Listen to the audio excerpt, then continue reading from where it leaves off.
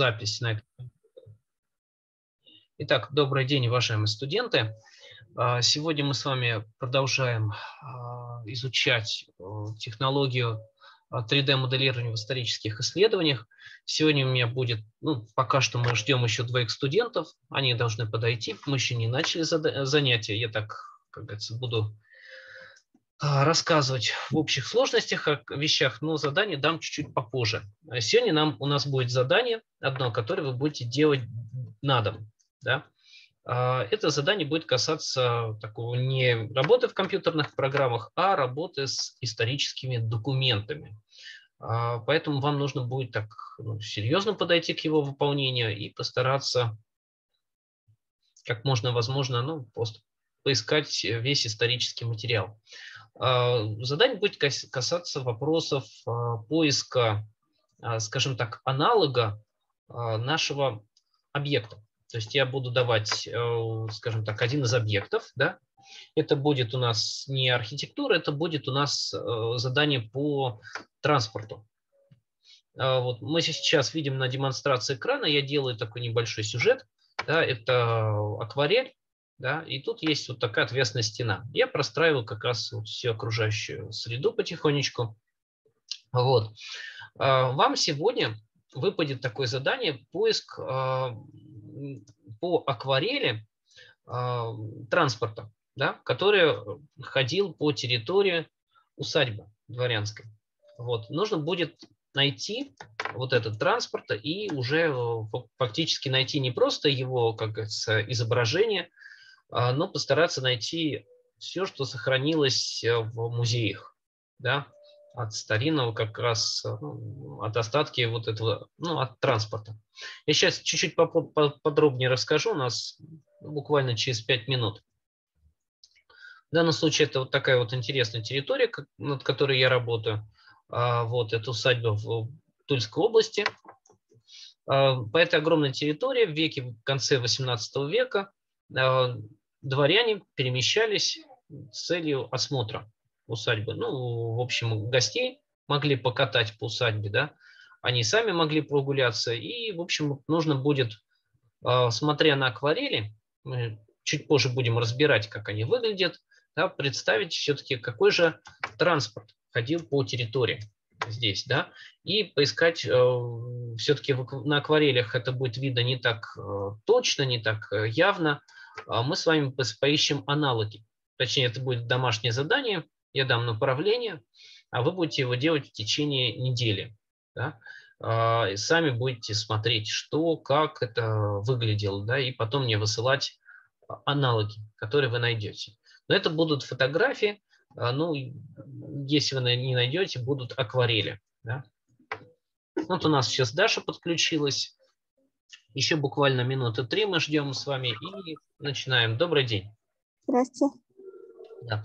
Я рассказываю о сегодняшнем задании. Оно будет касаться как раз исторического поиска. Как таковой пары у нас не будет, поэтому вы будете сегодня заниматься поиском готовых, точнее фотографий, аналогов транспорта, который ходил по старинной древней усадьбе. По территории именно усадьбы. Так, давайте еще 2 минуты. Я занимаюсь сейчас тем, что простраиваю спуск. Вот он, спуск у меня. Вот. Тут набережная. Вот он, эта набережная идет. И я понемножечку пытаюсь выстроить вот этот контур берега, береговой линии. Тут работы очень много. Вот, в общем, вы как раз поучаствуете в интересном проекте, поищите транспорт. Мы будем с вами искать транспорт как водный, то есть то, что ходил по воде, и транспорт, который ездил, то есть это у нас повозки, да, и примерно прикинем. Как вы думаете, наверное, тут нужно акварель уже открывать, да, и начинать показывать. Вот еще минутку дождусь, и тогда начнем с вами смотреть, да. Так, сейчас. Задам еще вопрос. Все получили ссылку на видеозапись прошлых пар? Да. Да, по-моему, да. Да. Ну, в общем, те, кто пропускает эти записи, вам обязательно нужно это все дело смотреть, да, и вот, в общем, как-то подтягивать, потому что я буду обязательно или спрашивать, или какие-то задания давать, которые пригодятся, навыки, те, которые мы проходим с вами на занятиях. Все, 43 минуты. Итак, в нашей группе есть ссылка на файл, называется «Транспорт», архив. Да? Вот этот архив, кто в группе, я всех подписал, но и многие добавлялись, вам нужно скачать. Я буду открывать сейчас документы, и уже после того, как мы все их посмотрим, обсудим, дам задание. Перед вами фрагменты из акварели Алексея Тимофеевича Болотова XVIII века. Это фрагменты, вырезанные из акварели. Здесь есть прорисовки людей, скажем так, гужевого транспорта, ну там для перевозки грузов, да. И тут у нас есть как раз фрагменты, когда гости усадьбы их тоже возят на транспорте. Вот здесь вот у нас видим кучера, лошадь, да. И вот здесь на боку сидят двое людей. Они спускаются вниз в сторону набережной. Вот здесь мы видим как раз транспорт, вот здесь колеса, здесь крыло, да, но люди сидят на боку, да, вот тут две девушки, то есть это видно не крестьянки, это барыни, да, то есть вот они здесь совершенно в разных нарядах, красный, оранжевый. Так, итак, это уже второй вид транспорта, то есть перемещались на лошадях, да, то есть могли группы людей сажать. Как это называлось, вам нужно узнать, потому что тут несколько заданий. Повозка, телега, бричка. Вот, то есть здесь у нас и второй вид транспорта – это водный. Да? То есть группа людей, вот у нас как в Венеции, гондола, только вам нужно знать название точное. Да? Такая большая лодка, на которой вот этот человек чем занимается? Что он делает? Включайте микрофон. Руль, скорее всего. Задний, который? Да. Ну, рулит, наверное. Ну да, вот он рулит, правильно, рулем. То есть у этого шест, да, то есть это обычно как, то есть он отталкивается от берега, да, и вот несколько людей сидят, 4 людей сидят, не, даже 2 людей сидят на веслах. Может, еще там помощник, да. Вот это у нас пассажиры благородных кровей. Вот как раз они здесь у нас присутствуют на картине. На лодках мы видим 2 человека. Вот они, да. Ну, может быть, это другая лодка, но тоже встречается, что с меньшим количеством людей, да. Вот он, тот же самый транспорт, проезжает, да. Несколько лодок курсирует. Ну, конный транспорт мы с вами не берем. Фактически мы берем с вами все, что связано с перевозкой людей, да, групп, и перевозка на воде, да, на лодках. Конный транспорт мы не берем. Вот еще фрагмент из этой акварели, да, то есть тоже 3 человек, но тут непонятно. Ну, лошади, вот она как раз элемент, да. Самая лучшая прорисовка этого транспорта, похоже, вот находится на такой карандашная зарисовка, да. Вот мы видим здесь. Вам нужно будет установить, что это такое, да, что это за такая металлическая такая подножка, куда вставали, чтобы сесть на бок, да. Это уже второй вид транспорта. Мы видим, что здесь перевозит груз. Да? Вот здесь вот баба сидит, мужик сидит, 2 лошади запряжены, да, и они перевозят какую-то бочку. Да? Вот.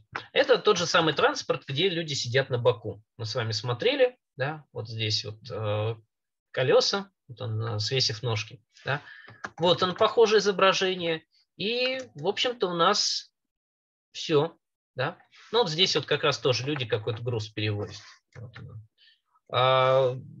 Получается, самая детальная фотография – это вот эта. Да? Вот эта фотография здесь, вот это как раз крыло маленькое, такое порисованное, это для того, чтобы грязь не брызгала людей. Да? Вот специально такое, ну, до сих пор у велосипедов, да, есть такое крыло такое.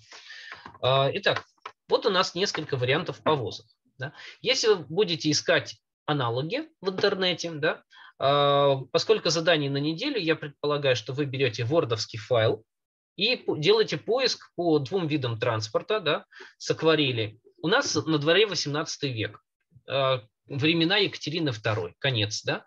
У нас провинция, Тульская область. Представьте, как большие группы людей перевозили по территории усадьбы, да, по набережной. Что это был за транспорт? То есть это время как раз, где Александр Сергеевич Пушкин жил, да, это, может, начало 19 века. Мы будем искать на какие слова, вам подсказка. Ну, если брать бричку, например, транспорт, вот Пушкин упоминает бричку, да, вот так вот она выглядит, она не совсем совпадает с изображением. Хотя вот здесь вот у нас зад вроде подходит, но люди сидят на боку. Да, поэтому здесь бричка предполагает, что здесь один человек сидит. То же самое.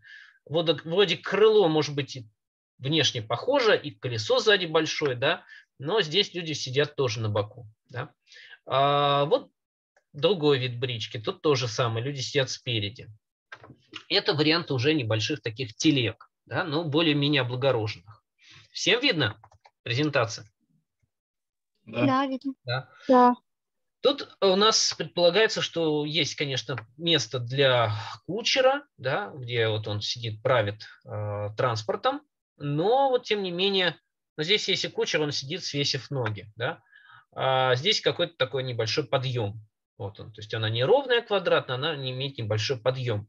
И есть вот такая вот подставка для ног. Вот она полностью металлическая, вы видите, да, вот чтобы вот как раз и вот здесь вот она то же самое. Мы видим, что это подставка для ног. Но тут как бы не совсем, потому что если я погляжу на вот эту картину, да, здесь все равно люди сидят не на боку. Вроде бы вот крестьянские, да, крестьянские повозки. Вот, в общем, я вам подсказки давать не буду. Вы должны сами разыскать этот транспорт, да, какой-то похожий, может быть не такой, может быть такой, да.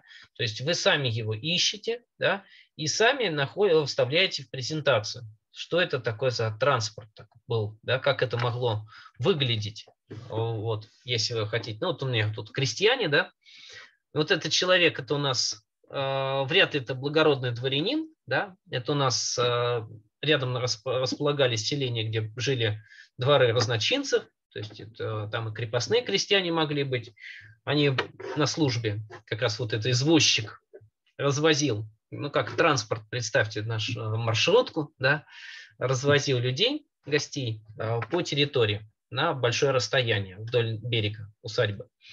В общем, посмотрите, найдите мне один вид, вот он, пожалуйста, и вот здесь второй вид, да. Вот, может быть, если вы, как говорится, не угадываете облик вашей повозки, да, брички, ну хотя бы какой-то из них попадете. Вот, значит, первый вид, второй вид, да, и корабль, да, то есть что у нас как выглядел у нас водный транспорт.